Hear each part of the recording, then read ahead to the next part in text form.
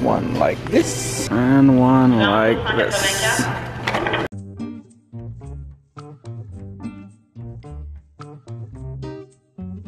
Good morning, everybody. I hope you had an awesome yesterday, a great today, and a wonderful tomorrow.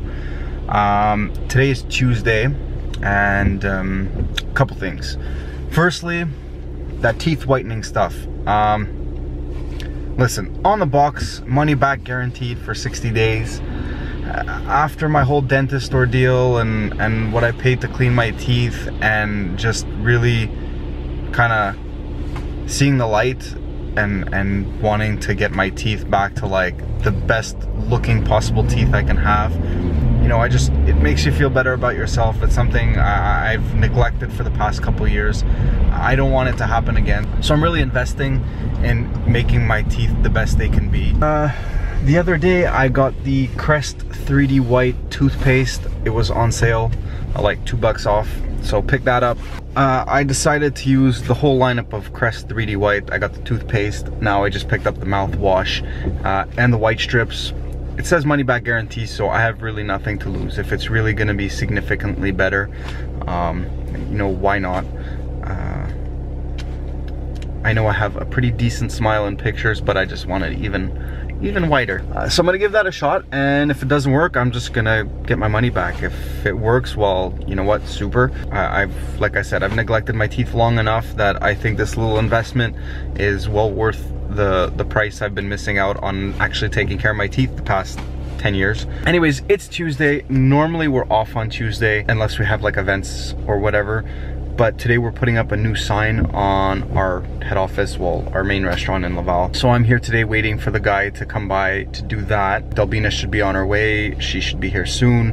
And while we wait for him to put the sign up, we can get some stuff done, plan out for this week. Now, just a little backstory about being closed on Monday, Tuesdays. When my grandparents first opened up the restaurant, they were 7 days a week. It was a little shack, really. It was more like a canteen style restaurant, and they were open up 7 days a week, and you know, it became more and more successful, busier and busier, and it came to a point where they couldn't handle 7 days a week.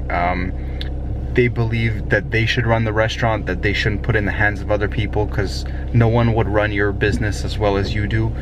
And so they needed a break, so they decided to close Monday, Tuesday, which were the two slowest days of the week. Now, you know, it benefited like a lot, because the families that worked in the restaurant had the Monday, Tuesday off to get a lot of errands done. And while places were really jam-packed on the weekend and you can almost barely get anything done because of the lineups, you had Monday and Tuesday where there was no lineups. Everything was open and quiet, so it worked out for the best. It just kind of became a tradition every time we opened up a new restaurant that they would be closed on Monday, Tuesday, just because that's how it's always been.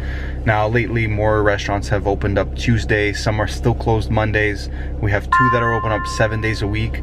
And that's just kind of how we do things. It's a little bit different. A lot of people still are not used to us being closed on Mondays and Tuesdays, and they'll show up at the door and forget. But they get used to it, and they know. So that's something a little bit different about us that you know now. Anyways, I'm gonna head inside, get myself set up, use my new mouthwash, and wait for Delbina to get here. All right, so they're here now. That sign is coming down. Those signs going up. Oh, you know what? Props to people that do this kind of stuff outdoors in winter. I gotta hand it to you. I don't know. I can't deal with the cold, and to be up there working with your hands in like -10 weather with the wind, I can't do it. So I was gonna go outside and get some footage. I'll probably go in and out and check things out as they progress, because I cannot stand out there and vlog. It's way too cold. You know, if it wasn't as windy as it is, it'd be good, but it's freaking windy. So we'll keep checking out on the progress. All right, so I got my GoPro set up. I should do a nice little time lapse of the taking down of the old sign, bringing up of the new sign. We'll see if it comes out. Cross my fingers. Here we go.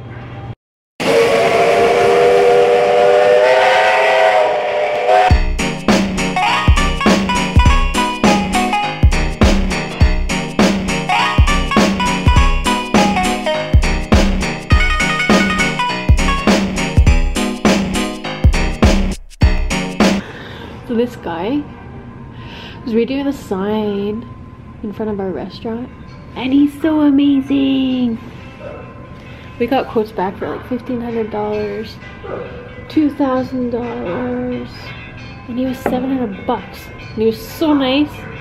And within an hour after requesting a quote, he had already visited both restaurants, taken photos, sent us the quote. It's pretty awesome. And he ended up getting more business out of it. So it shows that you go that little extra mile at the start and it pays off in the end. Where's our guy? I can't see him. Oh, maybe he's in that little bucket. Oh, there he is.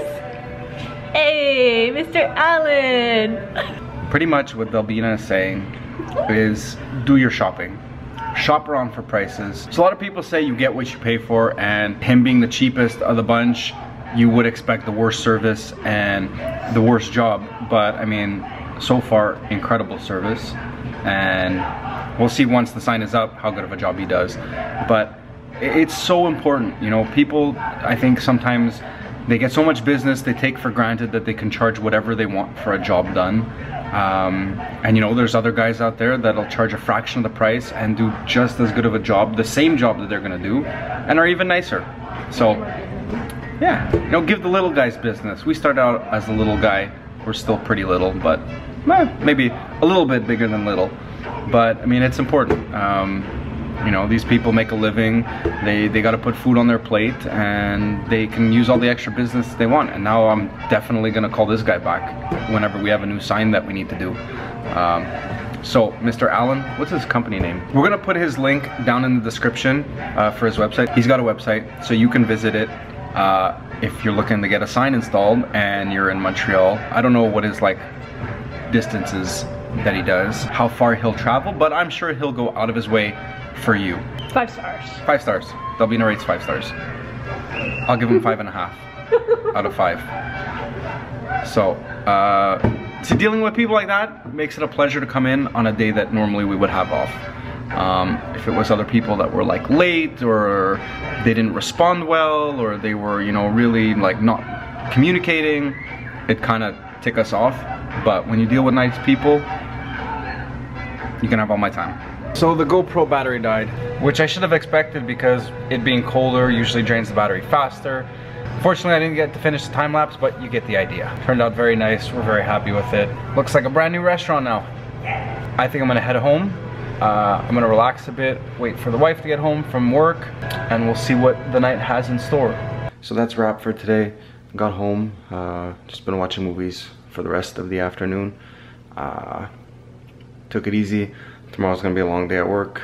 I'm in the kitchen tomorrow, so yay. So anyways, today's main goal, getting that sign up, was a success. Went very smoothly. Again, Mr. Allen, highly recommended. Great job, super nice, super honest. Again, link down in the description for his site. Recommend it. If you're in Montreal and you need a sign, go see him. Always remember, be respectful, respect everyone you meet, and work hard at every single thing you do. Have a good night. I'll see you tomorrow.